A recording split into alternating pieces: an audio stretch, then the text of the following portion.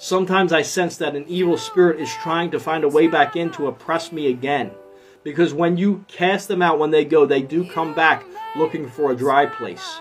But when they come back, let them know, this is not a dry place. This is a place that's full of the living water. Hallelujah. It's full of moisture. It's full of that water that never runs dry. That joy that never runs dry. That peace that never ceases. Hallelujah. Let's receive that tonight. Let's receive freedom from all oppression.